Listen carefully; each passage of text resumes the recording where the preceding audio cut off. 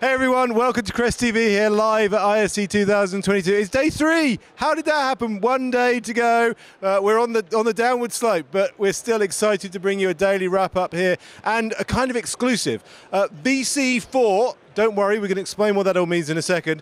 Hot off the press last week, we released VC4 with now SIMPL windows, but that is just words and letters and names. I've got Yuri Staal here, who's the product manager for VC4, and he's going to talk us through VC4 and this announcement and just how exciting it is for you, our viewers here. So Yuri, tell us, VC4, 2 letters and a number, what does it mean?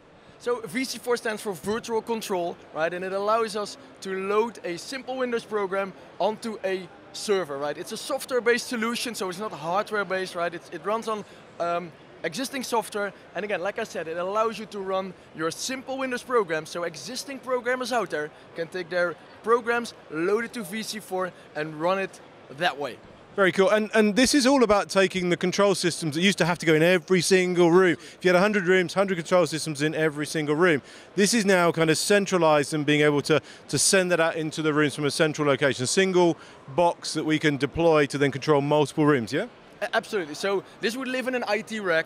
It allows you to run up to 500 rooms from a single server instance, right? So how big is this server? 500 rooms? How big's this server? It's just 1 RU high, right? So it's very small, right? Very cool. And what's the feedback been from the customers who have seen this? So there's been a lot of buzz around this, right? Because again, running these existing simple Windows programs means that all the 20,000 Crestron programmers out there can utilize this in their designs and their installations. That is fantastic. So again, VC4 is all about bringing centralized control, simplifying the deployment of your control system, not having to have separate control systems in every single room. And now with the added advantage, again, it was last week, yeah? Last Monday. Hot off the press, last Monday, we're now supporting SIMPL windows. And again, if you're a Crestron programmer, you will know how powerful that is and what that means to you.